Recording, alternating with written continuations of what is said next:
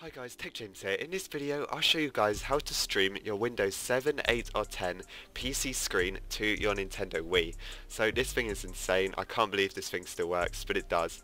So all of the links are in the description to this video. The first link you'll need to download is called UltraVNC. This is the software that lets you stream your PC screen. So what you want to do, you just want to go down here. As you can see, you can download the latest version. This is actually updated and Sunday the 21st of January 2018. So you know this has been updated not too long ago. Surprisingly this still works, so just go ahead and click on that. Right, so once you've clicked on that, you can just scroll down a bit more. As you can see, you want to get this one, the 64-bit for all operating systems. So you know, if whatever you're on, this should work. So just go ahead and download that. Then you just need to scroll down again and just click the download button right here. You have to accept the agreement and then just click download. Right, so once you've downloaded that software, you want to head over to this link. This is a link to a Wii Brew page. As you can see, this is actually the WiiVNC software. So what you want to do, you just want to hit the download link right here. So that is all of the programs you'll need. So once you've got those two, you can just head over to your downloads folder. So the first thing you want to do is just copy the WiiVNC files into your Nintendo Wii's SD card. So I'm just going to right click, extract here. Then you just want to copy this folder to your apps folder on your Wii's SD card. So mine's plugged in here. I'm just going to put this in the apps folder. Just copy it across, it'll only take a few seconds. So you should be able to find it. Yeah, it's right here. So once that's copied across, you're pretty much done with the Wii's SD card. Now you can just delete these files, and what you need to do is just install the UltraVNC setup. So just double click it. Then you just want to click run. Click yes to agree to this agreement. Then you choose your language. I'm going to choose English, press OK. You want to accept this one. Click next, next. You want to install everything that's on default, so the full installation. Click next. Click next again. And then you can just click, you don't have to tick any of these. Then you can just click install. So it's going to install fairly fast. Then you can just click next again, and you can untick this one right here and then just do finish. So that is UltraVNC now installed. If you just back out to your desktop, what you can do is just search it.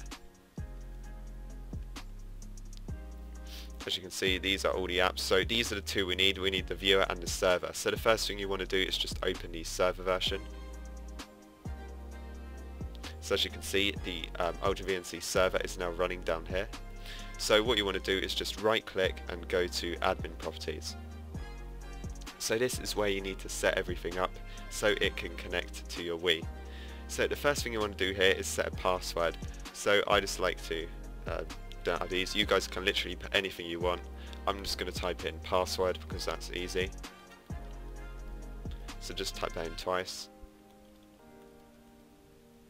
Now you can also change the ports here. I'm going to leave it on 5900.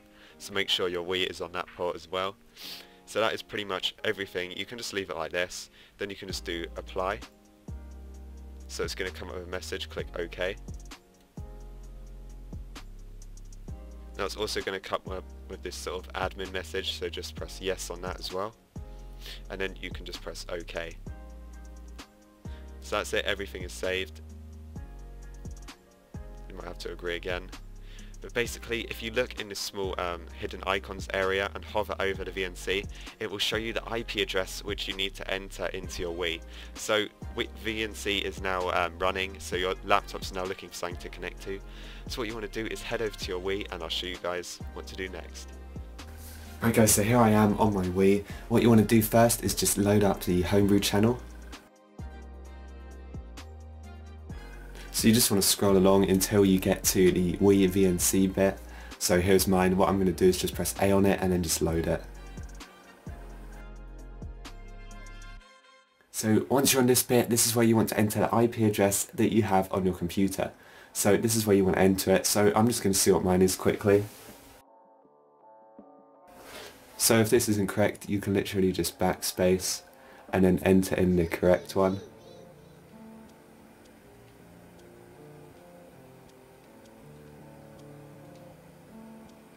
Okay, so make sure the port number and IP are correct, then just do connect. So it's going to try and connect. Now it's going to ask you to enter in your password. So for me it was just password.